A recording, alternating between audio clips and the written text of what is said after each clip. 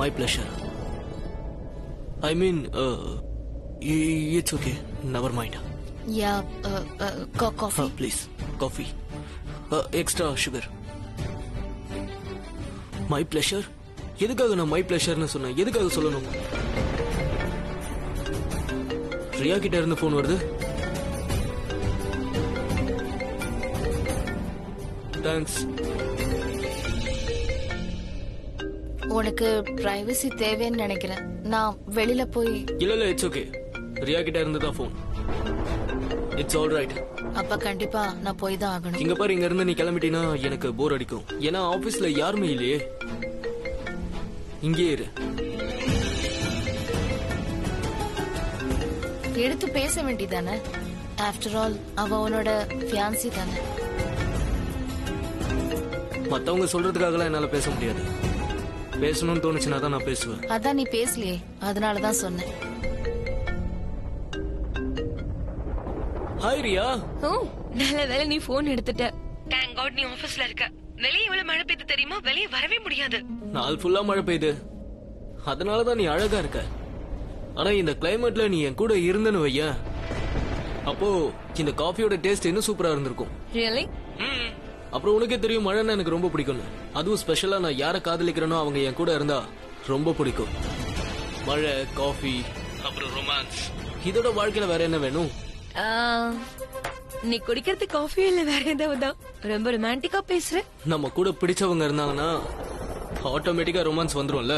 அப்ப ஓகே, உன்னோட இந்த ரொமான்டிக் மூட நான் இன்னும் கொஞ்சம் இன்ட்ரெஸ்டிங் ஆக்கிடுறேன். என்கிட்ட ஒரு குட் நியூஸ் இருக்கு. என்ன? அப்பா குணமாயிட்டாரு. உனக்கு ஒண்ணு தெரியுமா? அப்பா எந்திரிச்சதும் யாருடைய பேர் சொன்னாருன்னு தெரியுமா? யாருக்கு? என் அம்மாவுடைய பேரு. அப்பா அம்மா பேர் சொன்னாரா? வாட்? சீஃப் நல்லா ஆயிட்டாரு. Hello hello. அட, ஏன் டிஸ்கனெக்ட் ஆச்சு? நெட்வொர்க் கிடைக்கல போல. பிராச்சி, சீஃப் நல்லா ஆயிட்டாரு. I'm so happy.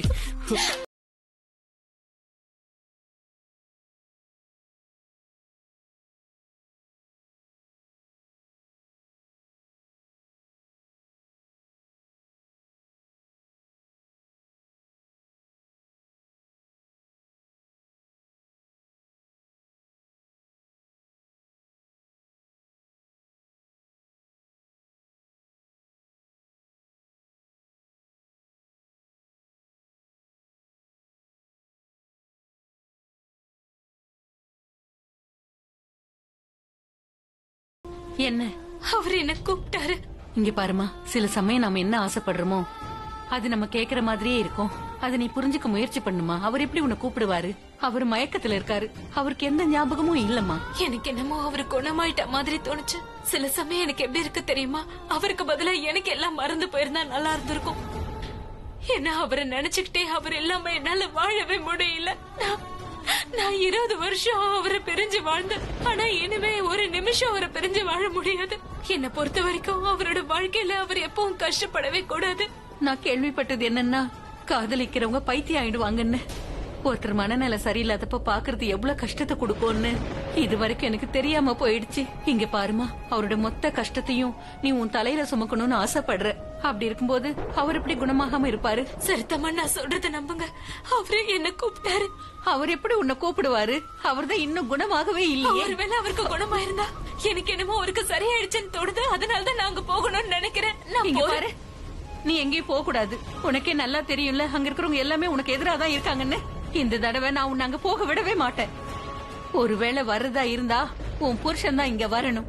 உன்னை சந்திக்க அவன் இங்க வரணும். நீ எங்கேயும் போக கூடாது. நீங்க வேணும்னா பாருங்க, அவர் வருவாரு. கண்டிப்பா என்ன கூட்டிட்டு போவாரு.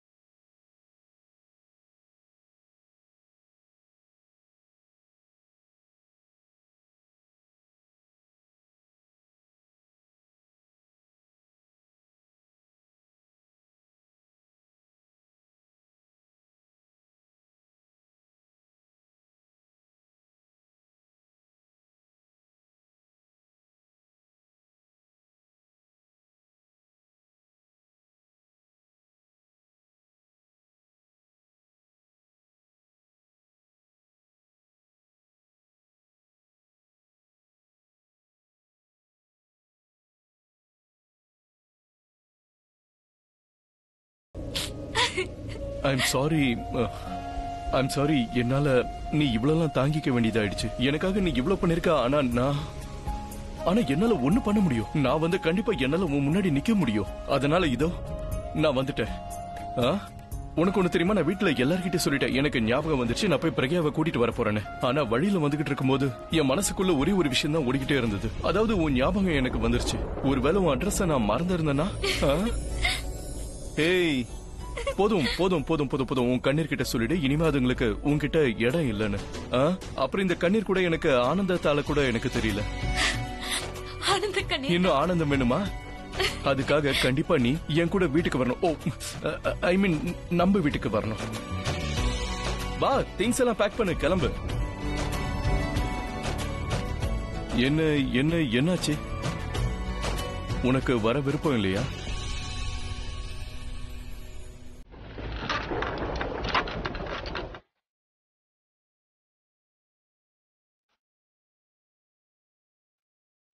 நீ கண்டிப்பா எனக்கு சொந்தமாவன்னு நினைச்சிட்டு இருந்த. ஆனா நீ என் கூட எந்த காலத்திலயும் சேர்றதுக்கு தயாராகவே இல்லை.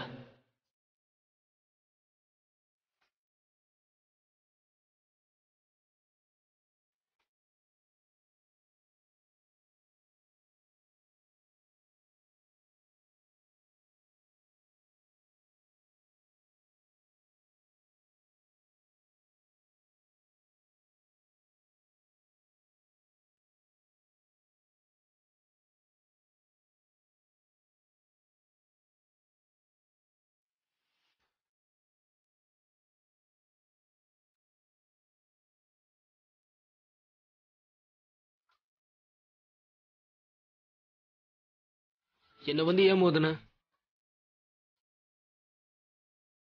உன்னோட லைஃப்ல எனக்கு இந்த அளவுக்கு தான் மரியாதையா? நான் அவ்வளவு மோசமா? நான் நினைச்சேன்னா உன்னை இந்த மாதிரி கட்டி பிடிக்க முடியும்.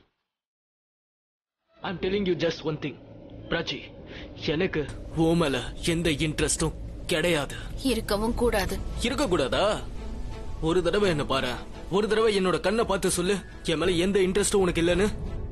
இங்க பாரு பிராச்சி, நீ என்ன காதலிக்கிறதா எனக்குள்ள ஒரு பொய்யான எண்ணத்தை ஏற்படுத்தின. ஆனா நீ சொல்ற எனக்கு எந்த இன்ட்ரெஸ்டும் இருக்க கூடாது. இதெல்லாம் டிஸ்கஸ் பண்றதுக்காக தான் இங்க இருக்க சொன்னியா? இல்ல, நான் உன்னை இங்க நிறுத்தினதுக்கு ஒரே காரணம், வெளியே நல்லா மழை பெஞ்சிட்டு இருக்கு. வெளியே நீ இப்படியே போனீனா நனைஞ்சிருவ. That's it. மழை பெஞ்சா பெஞ்சிட்டு போட்டோம். அதனால உனக்கு என்ன ஆயிட போகுது? எனக்கு ஒன்னும் ஆயிட போறது இல்லதா Prachi. You have to understand. நீ எந்த தப்பான எண்ணத்திலயும் இருந்துட கூடாதுன்னு தான் உன்னை நான் கட்டி பிடிச்சு அணைச்சிக்கணும்னு நீ நினைச்சுக்க கூடாதுன்னு தான் நான் சொல்ல வந்தேன். அது என்னன்னா, சீஃபோட விஷயத்தை கேட்டு நான் கொஞ்சம் எக்ஸைட் ஆயிட்டேன். நான் தப்பு பண்ணிட்டேன். It was a mistake. It will never happen again.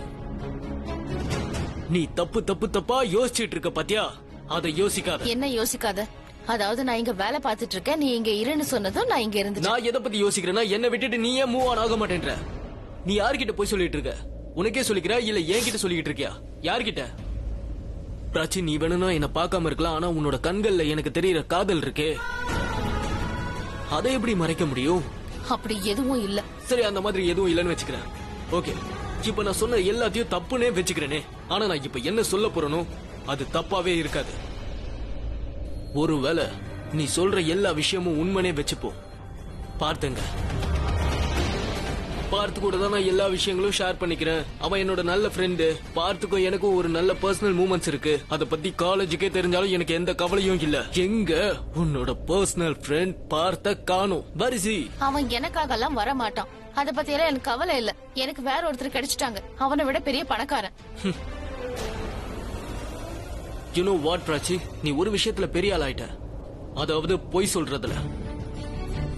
ஆனா ஒரு விஷயத்த நீ மறந்துட்டேன்னு நினைக்கிறேன். உன் மனசுல உன்னோட மூளையில என்ன ஓடுதுன்னு எனக்கு தெரிஞ்ச விஷயம் உனக்கு தெரியாது. ஓ, இப்ப என்னாச்சு? உன்னோட மூணாவது பாய் ஃப்ரெண்டுக்கு போன் போட்டு கொடுத்து அவங்கிட்ட பேச வச்சு என்ன நம்ப வைக்க போறியா? You know what, இதனால எனக்கு எதுவும் ஆக போறதில்ல. பிந்தியா ஆண்டி, நீங்க ஒரு பையனோட போட்டோ அனுப்புனீங்கல்ல? ஆமா, அந்த யுஎஸ் பையன்.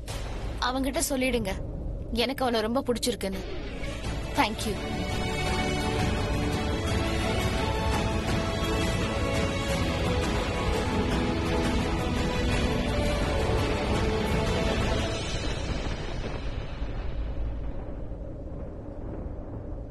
பாத்தியா, நான் செய்யணும்னு நினைச்சதை செஞ்சுட்டேன். ஹாப்பி? அப்படி இருந்து உனக்கு நம்பிக்கை வரலன்னா நான் உனக்கு கல்யாண இன்விடேஷன் அனுப்புறேன், அதை பார்த்து நம்பு.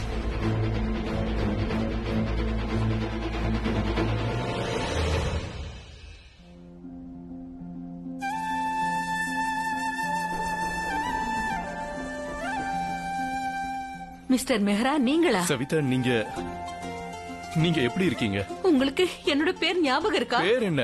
உங்க வேலை எனக்கு ஞாபகம் இருக்கு. கேட்டரிங் வேலை பாக்குறீங்க, உங்க கையால குடுக்கற டீ, அப்புறம் சமைச்சு போடுற சாப்பாடு, முதல்ல சந்திச்சது எல்லாம் ஞாபகம் இருக்கு. அப்ப நான் என்ன கேக்குறேன்னா, என்னோட பிரக்யா உங்களுக்கு ஞாபகம் இருக்கா? நீங்க ஏன் இப்படி எல்லாம் பேசுறீங்க? என்னால எப்படி இவ்வளவு மறக்க முடியும்? இவ்வளவுதான் இன்னைக்கு நான் உங்க முன்னாடி இப்படி நின்னுகிட்டு இருக்கேன், ஒரு முழு மனுஷனா. இவதான் எனக்கு எல்லாத்தையும் ஞாபகப்படுத்தினா. ஒவ்வொரு நொடியும் என் கூடவே இருந்திருக்கா. அது மட்டும் இல்லாம இவ ஸ்கூல்ல டீச்சரா வேலை பார்த்தவே இல்லையா? இவ வாலு பசங்களே சரி பண்ணும்போது இந்த வாலு பையனையும் சரி பண்ணி தானே ஆகணும். நான் இங்க சரி பண்ணேன், என்னால தானே உங்களுக்கு அடிபட்டுச்சு. இல்ல உன்னால இல்ல, அந்த காயத்ரினால அடிபட்டது. உங்களுக்கு அதெல்லாம் எல்லாம் ஞாபகம் இருக்கு. எது ஞாபகம் இல்லையோ அத பல்ஜித் பாட்டி சொல்லிட்டாங்க. நடுவுல கொஞ்சத்தை நான் மறந்துட்டேன். ஆனா அன்னைக்கு ஐஸ்கிரீம் சாப்பிட போகாம இருந்தா என் தலையில அடிபட்டு இருக்காது. அப்படி அடிபடாம இருந்தா எனக்கு படசெல்லாம் ஞாபகம் வந்திருக்காது. அது இங்க பாருங்க சவிதாமா, அது உங்க பர்மிஷன் எனக்கு வேணும். பிரக்யா நானும் எங்க வீட்டுக்கு போறோம். என்னோட பர்மிஷனா? ஆமா, உங்களோட பெர்மிஷன் தான். ஏன்னா பிரக்யாக்கு யாருமே கூட இல்லாத சமயத்துல நீங்க தான் அவளுக்கு துணையா இருந்தீங்க. இப்படி டெல்லியில கஷ்டப்பட்டப்ப ஒரு அம்மாவா இருந்து நீங்க தான் அவளுக்கு பாசத்தை காட்டி அரவணைச்சிங்க. அப்படி இருக்கும்போது நான் பிரக்யாவோட அம்மா கிட்ட பர்மிஷன் கேக்குறதுனா நான் உங்ககிட்ட கேட்காம யார்கிட்ட கேட்பேன்? பிரக்யா உங்களை எந்த அளவுக்கு காதலிக்கிறான்னா அவ கூட இருக்கிறதுக்கு நீங்க யார்கிட்டயும் பர்மிஷன் கேட்கணுங்கிற அவசியமே இல்ல. என்னோட பிரக்யா நிறைய விஷயங்களை தாங்கிக்கிட்டா. உங்களுக்காகவே அவ காத்துக்கிட்டே இருந்தா. உங்க மேல எவ்வளவு அன்பு வச்சிருக்காளோ அதே அளவுக்கு பிராச்சி மேலயும் அவன் அன்பு வச்சிருக்கா. நான் என்ன சொல்றேன்னா, நீங்க 3 பேரும், அதாவது நீங்க 4 பேரும் ஒன்னா இருக்கலாம்ல. ஆனா உங்க வீட்டுக்குள்ள சில பேருக்கு பிராச்சியும் பிரக்யாவையும் சுத்தமா அவங்களுக்கு பிடிக்கவே பிடிக்காது. அவங்களுக்கு கஷ்டம் கொடுக்க முயற்சி பண்ணுவாங்க. அப்படி அவங்களுக்கு கஷ்டத்தை கொடுத்தாங்கன்னா என்னால தாங்கிக்க முடியாது. இங்க பாருங்க, நான் யார் பேரையும் குறிப்பிட்டு சொல்ல விரும்பல. உங்களுக்கே எல்லா விஷயமும் புரியுமே. நாம எல்லாரும் இங்க இருக்கலாம், ஆனா உங்களுக்கே நல்லாவே தெரியும் ரியா கண்டிப்பா இங்க அட்ஜஸ்ட் பண்ண மாட்டா. என் ஆசையெல்லாம் நம்ம 4 பேரும் ஒன்னா இருக்கணும், சந்தோஷமா இருக்கணும், எந்த பயமும் இல்லாம இருக்கணும், யார் கட்டாயப்படுத்தாமலும் இருக்கணும். எனக்கு புரிஞ்சிடுச்சு. இங்க பாருங்க சவிதாமா, எனக்கு இன்னைக்கு ஒரு ராத்திரி மட்டும் டைம் கொடுங்க. நாளைக்கு காலையில நான் வருவேன். பிரக்யாவை கூட்டிட்டு போக எல்லாத்தையும் சரி பண்ணிட்டு. நீங்க எப்படி நினைச்சுக்கிறீங்கன்னா, அதாவது கல்யாணம் ஆகி பொண்ணு முதல் தடவையா அம்மாவை பார்க்க வந்திருக்கான்னு நினைச்சுக்கோங்க. நாளைக்கு நீங்க இவ்வளவு வழி அனுப்ப தயாரா இருங்க. அப்புறம் நான் வீட்டுக்குள்ள நுழையறதுக்கு என்ன சொல்லுவாங்க? கிரக பிரவேசம். நான் கிரக பிரவேசத்துக்கு ஏற்பாடுலாம் பண்ணிட்டு வரேன். என்ன மன்னிச்சிடுங்க, வேற வழி இல்லாம தான் அதெல்லாம் சொல்ல வேண்டியதாயிடுச்சு. நீங்க எப்படி பேசுறீங்க சவிதம்மா? நீங்க சொல்லாம வேற யார் சொல்லுவா? நீங்க சொல்றது கேட்க நல்லதான் இருக்கு. ஏன்னா நீங்க பிரக்யா மேல உயிரா இருக்கிறீங்க, அவ மேல நிறைய அக்கறை காட்டுறீங்க, நீங்க அவளை பாதுகாக்கிறீங்க. அம்மாக்கும் நீங்க மேல. அதனால கேட்கறதுக்கு சொல்றதுக்கு எல்லாத்துக்கும் உங்களுக்கு உரிமை இருக்கு. நீங்க சொன்னது கேட்டு ரொம்ப சந்தோஷமா இருக்கு. ஆனா உங்களுக்கே நல்லா தெரியும் தனு உங்க வீட்டுலதான் இருக்கான்னு. அது பிரக்யா எல்லாத்தையுமே என்கிட்ட சொல்லிட்டா. உங்களுக்கும் தனுவுக்கும் கல்யாணம் நடக்கிறதா இருந்தது.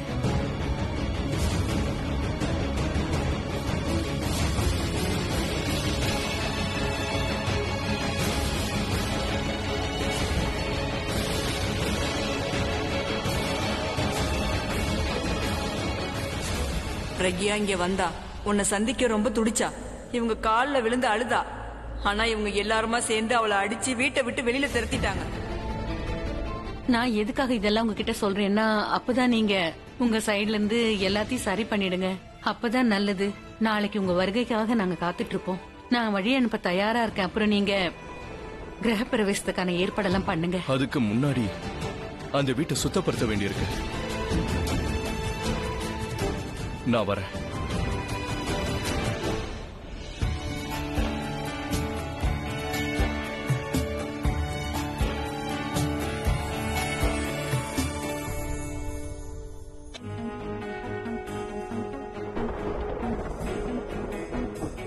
பிராச்சி,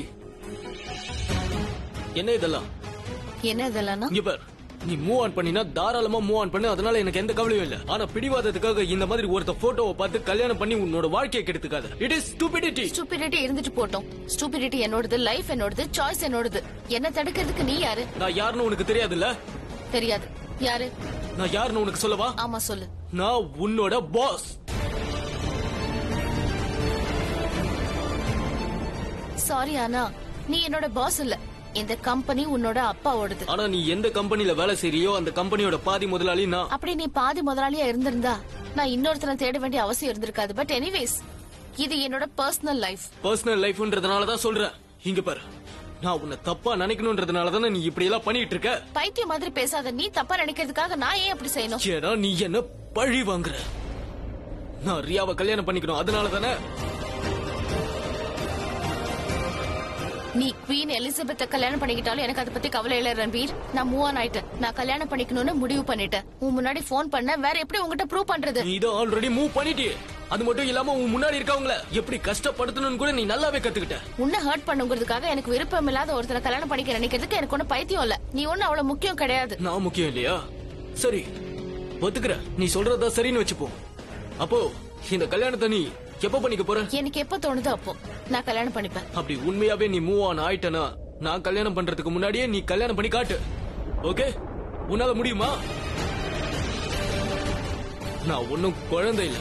நீ என்ன சொன்னாலும் நான் வாயில வரல வச்சுட்டு நம்புறதுக்கு. கல்யாணமா? உன் கல்யாணத்துக்கு முன்னாடி நான் கல்யாணம் பண்ணி காட்டுறேன் ரன்பீர்.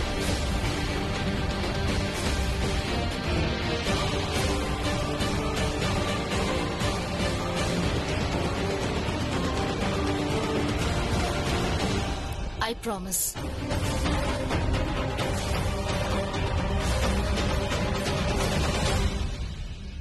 நீ கல்யாணம் பண்ணி காட்டு. ஆனா உனக்கு என்ன மாதிரி ஒரு பையன் கிடைக்க மாட்டான்னு நான் உன்ன. எனக்கு என்ன ஆகுதுன்னு எனக்கே புரியல. ஏன்னா உன்னோட கல்யாண விஷயத்தை கேட்ட உடனே என் மனசு அப்படி துடிக்குது. ஆனா உண்மையாவே எனக்கு உன்னை விட ஒரு நல்ல பொண்ணு கிடைச்சிருக்கா. அதை விட ரொம்ப முக்கியம், அவ என்ன உயிருக்கு உயிரா உண்மையா காதலிக்கிறா.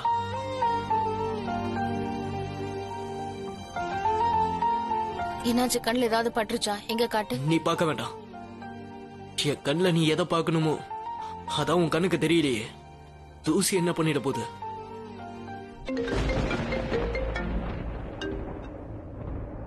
Hi hi Riya. ஓ நல்ல வேளை உன் போன் கனெக்ட் ஆயிடுச்சு. தேங்க் காட், நல்ல வேளை உன்கிட்ட இருந்து கரெக்டான நேரத்துல போன் வந்து. என்னாச்சு? கண்ணெல்லாம் கலங்கி இருக்கு. இல்ல ஒண்ணும் இல்ல. ஆக்சுவலி என் கண்ணுக்குள்ள தூசி விழுந்துருச்சு. அப்போ போய் வாஷ் பண்ணிக்கோ. இல்ல இல்ல இல்ல, ஐ அம் okay. Ranbir, it's not okay. Go wash your face. கண்ணெல்லாம் ரொம்ப கலங்கி போயிருக்கு. ரொம்ப சோர்வா இருக்கு. நான் உன்னை காதலிக்கலன்னு சொல்லியே நான் ரொம்ப சோர்ந்து போயிட்டேன் பிராச்சி. ஆனா நான் உன்னை காதலிக்கிறேன். கண்டிப்பா உன்னோட விருப்பையும் நான் ஜெயிச்சு காட்டுவேன். ஆனா நான் கொஞ்சம் சோர்ந்துதான் போயிட்டேன். நான் நைட்டு வீட்டுக்கு வரேன்னா I will see you. Okay, see you. Bye. நீ சொன்னது சரிதான் ரன்பீர். உன்னை உயிருக்கு உயிரா காதலிக்கிற பொண்ணு உனக்கு கிடைச்சிட்டா உன்னோட Riya. But you know what? என் வாழ்க்கையில வரப்போற பையனும் என்ன உயிருக்கு உயிரா காதலிப்பான். உன்னை விட பல மடங்கு அவன் என்ன அதிகமா காதலிப்பான். ஏன் காதலிக்க மாட்டான்? ஏன்னா நான் அந்த மாதிரி தானே. எனக்கு பிடிக்கலனாலும் அவங்க என்ன காதலிக்க ஆரம்பிச்சிருவாங்க.